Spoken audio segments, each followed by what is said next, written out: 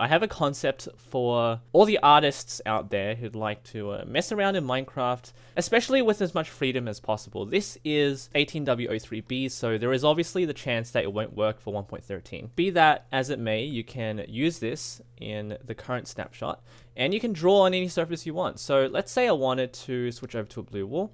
You can see there's a lot of stuff that I've done here. It works on any surface, vertical, horizontal, plane. All you need to do is just select the artwork or the wool block from the creative inventory. I've just installed 6 colors here. You don't have to have these colors. You can edit the data pack as you wish. So it's on my offhand slot, and all I need to do is right click. You can see the spray can emanating the dust particles. I'm not going to ruin this Kermit drawing that I did. And this is just my little splashing rough draft stuff where I can just test out things. So it doesn't matter what I draw. And the cool thing about this is I've programmed the ability for this game to know how far away from the block you are. So I'm pretty high up. It's going to draw on a 3x3 blotch, essentially. If I go and get close to the ground, it will thin out the brush, and I can now draw with a single block. So very nice. There's a lot of control there as well, and obviously more precision if you are close to the ground. Now, however, there is one problem. If you get really close, because it's on your offhand slot, you will be placing the block down. So just make sure you don't have the outline of the block, so you're actually far enough away that it will not place the block down, but it will paint regardless of that. Okay, so let's just fly around here. I've drawn a few things. This is the Olympic ring. Obviously, Winter Olympics are happening in about a week's time. This is the Mario M. There's a laptop. It's terrible.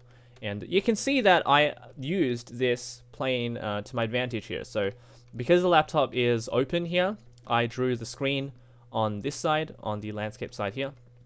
And on the ground, I drew the keyboard. So this works infinite ways, essentially. And the range, it will not shy away as well from that. Okay, I was actually too far away there.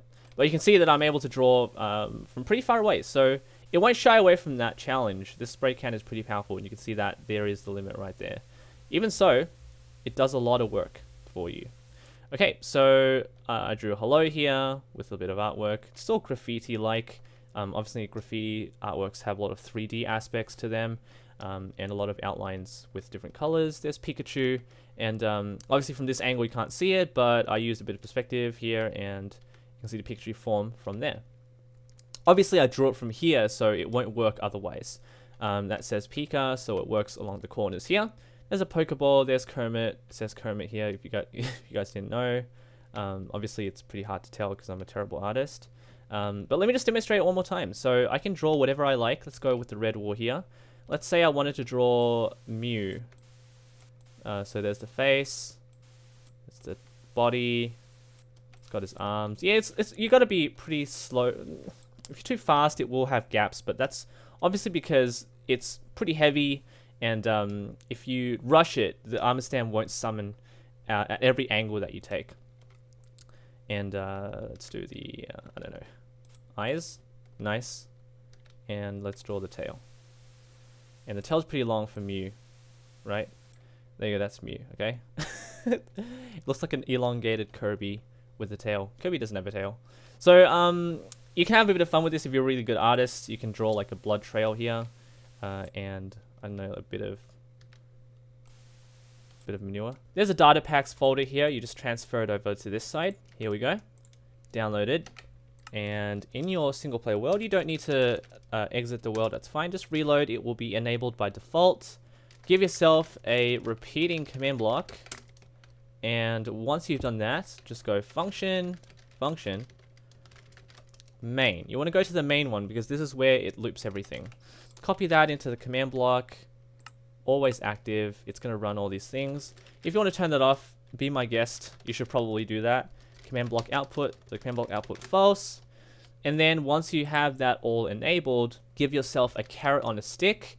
This is with a resource pack. I will not be putting the resource pack for download because it's among a lot of other things that I have.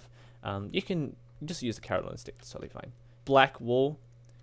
Any wool that I showcased in the first part of the video are the ones which I installed for this game. In fact, I'm feeling yellow right now. Alright, so once you have that done, look how far I am from this mountain. It is crazy good. and you can color in the trees in white if you wish. It's one of the more beautiful things that I've done, I think. You can also color in the water if you like, because it's also a block. So it just checks for non-air blocks, and that's why it works so well. So hope you guys enjoyed this. You can download it if you like, and bit of lag. Any YouTubers who'd like to try this out, go for it. I really love this, and I'm sure you guys will as well. And hopefully it won't change too much when 1.13 is released, because I do want to keep this. Thank you all for watching. Leave a like, download this, subscribe for more creative content. Take care.